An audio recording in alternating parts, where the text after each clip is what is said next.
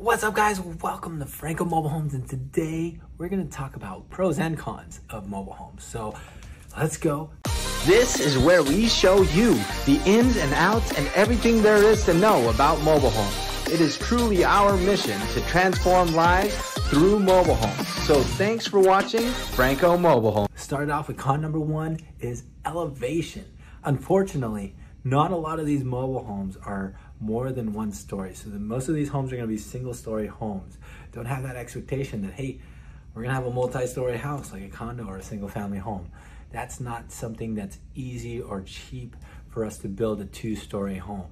Con number two is that you're not going to have a lot of yard space. Don't have that expectation of a huge amount of yard. That's not very common when it comes to mobile homes, at least out here in the Silicon Valley.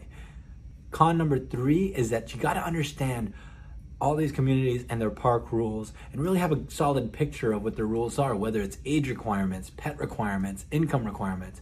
It gets really complicated, especially if you're working with someone that doesn't work with mobile homes. And if you haven't worked with mobile homes before, it gets confusing. So that is a con, but it helps to have someone that specializes in that. So let's move on to the pros. Pro number one is that you save money by going to mobile homes. And how is that? Basically, when you're comparing like purchasing an apartment, an older apartment like here in San Jose was like $369,000, and whereas like you can have a brand new mobile home for that price. You get more square foot, you get a much prettier, sexier home for a similar purchase price. Also, when you compare it to renting, you're losing all that money in rent, never getting any money back. Whereas in the mobile home side of things, you can get equity back, you can get tax write-offs, and you have pride of ownership of owning that mobile home as well. Number two is that these are super eco-friendly and sustainable. I mean, these homes are built in a factory in the most efficient way there could be. They have so much less waste on the material side of things, and not only are they built to be sustainable, they're also built to be very low energy when it comes to you using it at your home. The insulation's so much better, you use less water because there's less leaks and stuff like that, and you're able to save on energy costs as well.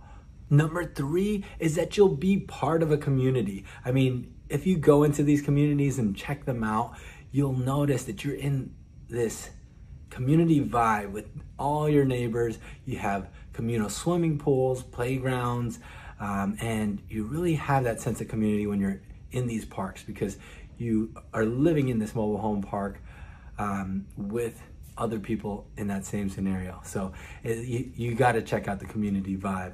Four is that we build these houses, custom houses, so much faster than we do a single family home.